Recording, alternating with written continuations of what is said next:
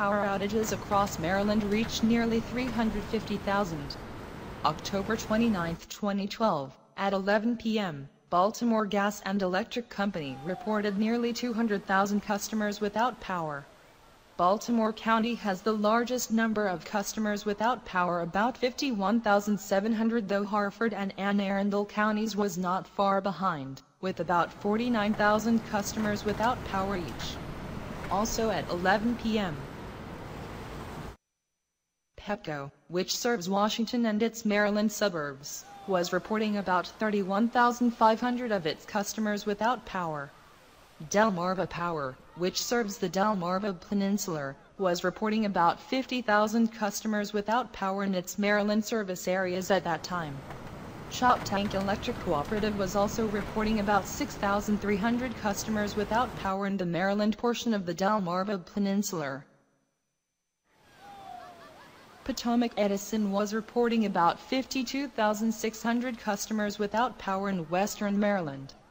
Southern Maryland Electric Cooperative, serving Southern Maryland, was reporting about 8,700 customers without power. Since BGE storm operations began at 10 a.m. Sunday, power has been restored to about 44,500 customers. BGE has requested 3,000 additional field forces from outside the service area to assist with power restoration. So far, 1,900 extra workers have been confirmed, meaning they are either already working in the service area or are en route, said Rob Gold, a BGE spokesman. Shortly after 4 p.m., BGE suspended work for crews using elevated bucket trucks because winds were becoming too intense for work to be done safely, he said. "We can safely do overhead work with bucket trucks when the wind exceeds 25 miles per hour, said Jeanette M. Mills, BGE's Vice President for Customer Operations and Chief Customer Officer, in a statement.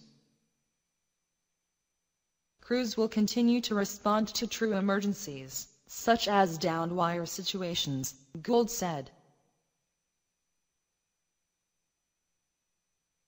From those locations, the crews will be dispatched to the communities where they will be working, Gold said.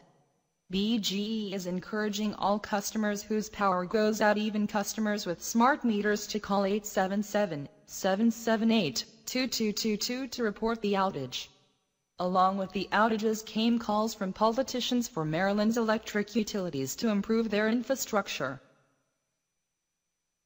State Senators Jim Rosapip and Brian Frosch released a statement Monday evening saying that Hurricane Sandy exemplifies why the utilities need to acknowledge climate change and modernize the electric infrastructure. It's past time for BGE and PEPCO to move into the 21st century by making scientifically based business decisions and investing in burying power lines and other modernizations of our electric power infrastructure to withstand extreme weather caused by climate change, Rosapip said in the statement.